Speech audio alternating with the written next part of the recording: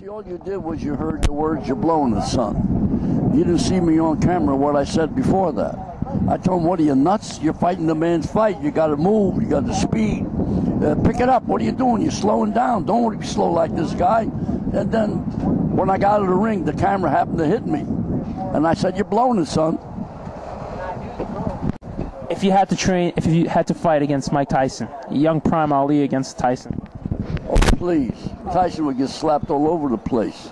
Short guy, straight. My guy would have surrounded him. He would have been, hey, Foreman would have knocked out Tyson. There's a lot of guys. See, certain people beat certain people. That's boxing. And this is what happens. We discussed earlier on about that bad fight, Sultan, with the heavyweight champion. These things happen. Styles make fights. And I tell you, Tyson, it was to me a unique thing because he was shot early. Heavyweights go for in the later ages, but everything was empty with Tyson early on. You know, and he didn't fight an ordinary guy. He fought Sultan, who I know Sultan. I trained Sultan. He was when I used to be around Fort Lauderdale. And Sultan's a heck of a fighter. Now, maybe the two styles didn't blend. I have no reason to say why the fight was so bad, but it was a bad fight. It was not a fight worthy of a world champion. The fight stunk. He didn't deserve to be that kind of fight. He's too good a fighter. So these things happen, but maybe the two styles didn't mix. Who the heck knows? Maybe the guy got off the wrong side of the bed. You know, you're dealing with human beings. You never know what's happening, so you can't be a critic. But I'm telling you, it was a horrible fight. If you ever want to see a great fight, a real ring classic, watch me, Rocky Marciano, fight a computerized fight with Cassius Clay. Ali is deep danger. Sharp here against the ropes by Marciano. Relentlessly.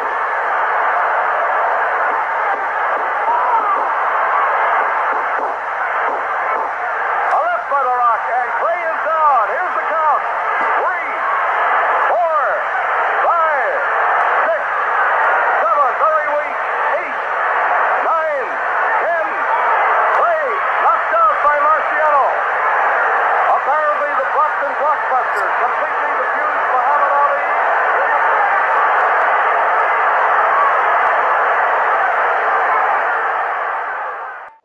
What do you remember about the computer bout between Ali and Marciano? I remember I got mad at my brother Chris, who was the referee. Marciano got a cut. I said, "Why don't you stop the fight, for God's sake?" Well, what happened there, we wound up, Marciano won here. And in Europe, we won. So we were even.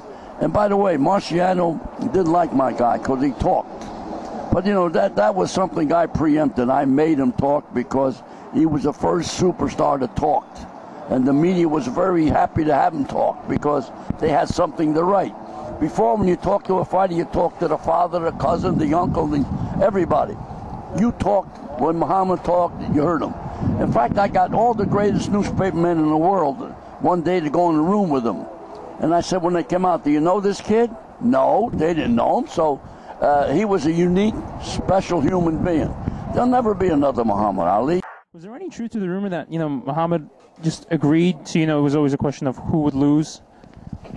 That's so much baloney. One of the greatest boxing historians in the world, who's dead now, is Hank Kaplan. He got all the figures and all the fights and threw it into a computer. What came out of the computer, it came out. Now, and the biggest judge of that is Muhammad.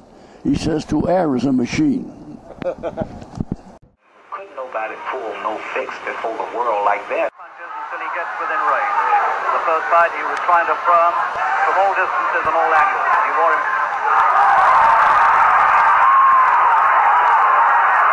And he's over. I don't know what happened there.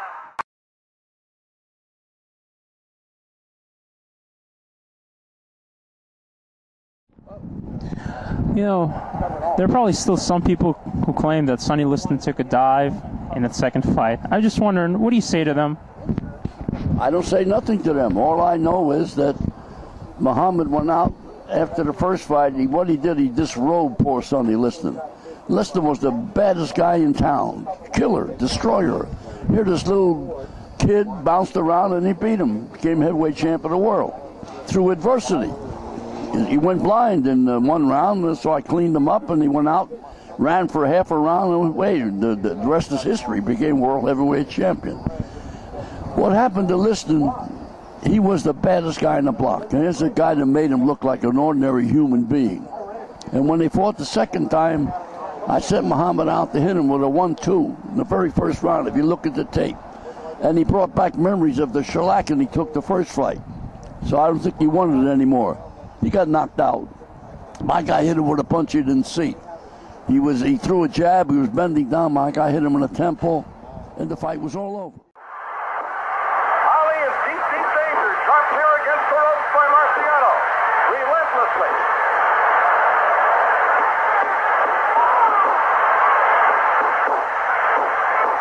A left by the Rock, and Clay is down. Here's the count. 3, 4, 5, 6, 7, very weak, 8, 9, 10. Clay knocked out by Marciano. Apparently the Brockton blockbuster completely defused Muhammad Ali.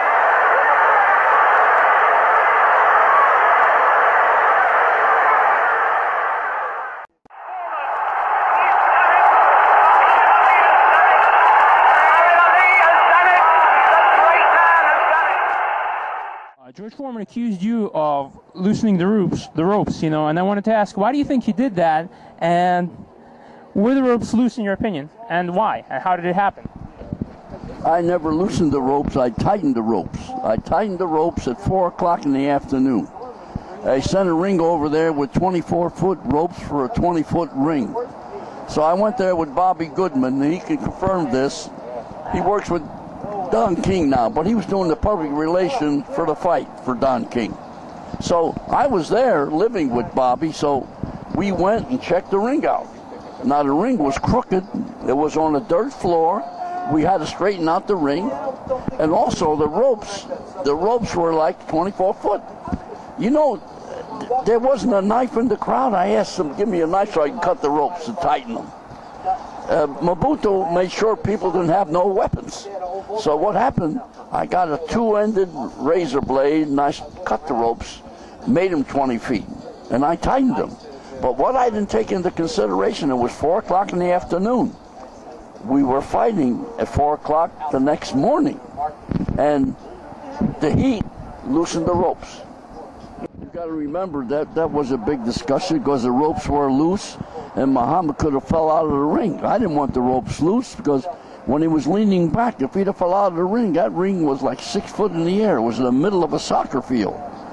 If he'd have fell out of the ring, Muhammad would have broke his back. So I was worried about him falling through the ropes. In fact, when he was near my corner, I smacked him in the butt to get the heck off the ropes.